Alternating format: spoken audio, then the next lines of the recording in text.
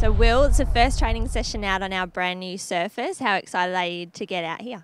Yeah, it's good to be back on the surface. Obviously, they've remodelled the whole ground, so it's bigger now, same size as Eddie had, I believe. So it's just good to be training back at the club where we do the rest of our training sessions. Last week was a pretty good game for you in the first NAB Cup hit out. Brad gave you a massive wrap. How pumped are you to play in round 2 against the Suns?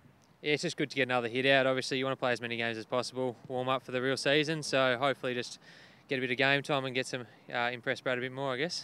Do you use this as an opportunity to really prove yourself out there?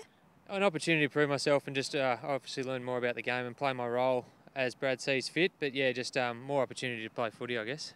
It's going to be pretty warm when we get up to Townsville. How has the preparation been this week, and do you think you guys are ready to combat that really intense weather? Yeah, I guess we've done a few little things to try and deal with the heat. I guess heating up the gym and that sort of things. But we've done all we can to sort of get used to the heat, and I guess we'll see when we get up there. A few ice blocks and stuff on game day, do you think? Yeah, a few ice vests, get the ice towels out and that sort of thing. Awesome. Well, good luck for the weekend, Will. Thank you very much.